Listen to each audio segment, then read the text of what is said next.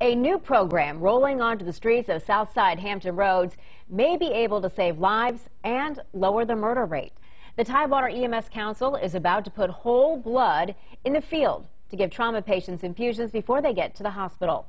Here's what I found out about it today. Shootings, stabbings, bad crashes. Uncontrollable bleeding is the leading cause of potentially preventable death. Local first responders are limited in what they can do.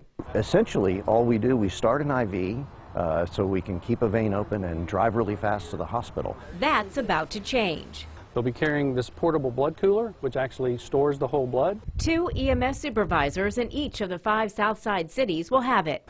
So as you open up the top here, you'll see that there's a unit of whole blood inside. It takes the gold standard of care out of the emergency room and puts it out into the field. A sensor monitors the blood temperature and through an app will alert the provider if it gets too warm. It'll alarm on the phone. Another machine quickly warms the blood. Responders can get potentially life-saving blood into a patient within 2 minutes. For major trauma patients, it statistically can increase their chance of survival considerably. Research shows up to 25% of trauma deaths are potentially survivable. The program's already saving lives in other cities. They talked about the fact that they've reduced the murder rate in New Orleans because of the people that they were saving. Whole blood rolls out in Virginia Beach next month with plans to add Norfolk and Chesapeake by Christmas, then Portsmouth and Suffolk by the middle of next year.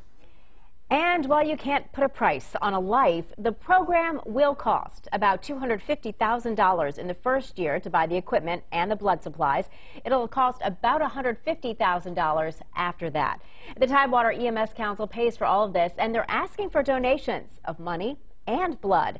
Find out how you can give on WAVY.com.